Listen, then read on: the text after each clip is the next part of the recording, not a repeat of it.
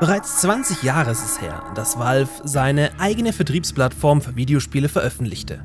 Was folgte, war eine absolute Erfolgsgeschichte, die nicht nur rein digitale Videospiele salonfähig machte, sondern die gesamte Videospielelandschaft für immer verändern und prägen sollte.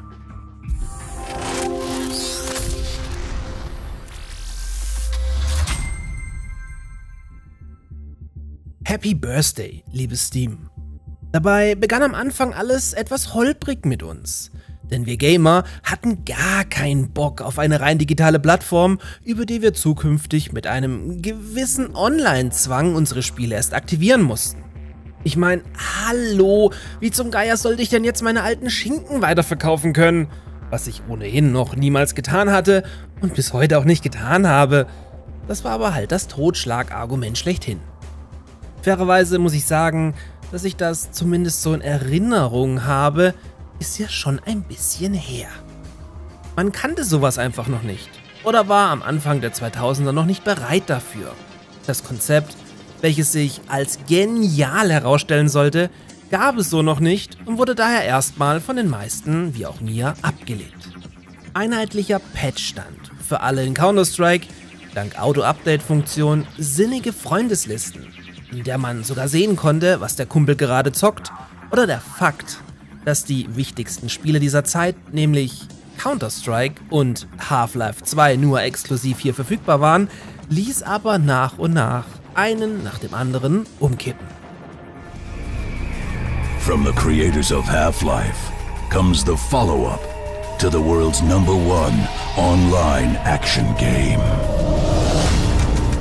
So war das erste Spiel auf der neuen Plattform übrigens Counter-Strike Condition Zero, welches vielleicht auch deshalb hart floppte, da alle erstmal weiter CS 1.6 auf Basis von Half-Life 1 weiterspielten.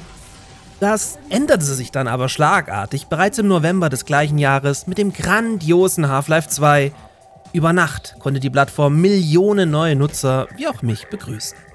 Valve legte direkt nach und brachte auf der noch exklusiven Plattform diverse Spiele auf Grundlage ihrer für Half-Life 2 entwickelten Source Engine. So erschien bereits kurz darauf neben Day of Defeat Source auch eine leicht aufgebohrte Version von Half-Life 1, aka Half-Life Source, inklusive beider Add-ons, also Opposing Force und Blue Shift, sowie nachträglich noch der Deathmatch-Modus für Half-Life 2 und die darauf aufbauende Mod Team Fortress. Zumindest Shooter-Freunde waren also direkt mal komplett bedient.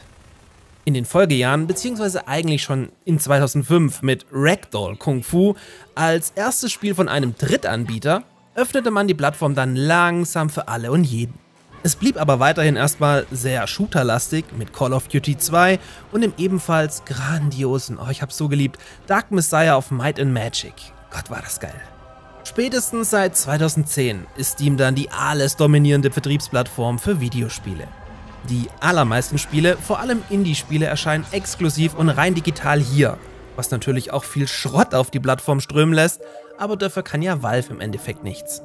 Zum Geburtstag gibt's aktuell übrigens wieder mal ganz viele Rabatte, um eure schon längst überquellende Bibliothek an Spielen zu erweitern. Was ich aber eigentlich sagen wollte ist, Happy Birthday, liebes Steam! Nach anfänglicher Skepsis sind wir dann doch noch gute Freunde geworden. Bleib so wie du bist. Thank you. That's it. That's the video. We had all of these creative ideas for what we could do for this, but we realized we literally just want to say thank you. It's because of all of the gamers and publishers and developers that Steam even exists. And the feedback that you've given us and continue to give us is how we can work to make it better. So please enjoy this page that we made. It's for all of you. And seriously, thank you. As you can see, no idea is a bad idea, right? I mean, it is a brainstorm session. Oh, okay. There are bad ideas. So thank you.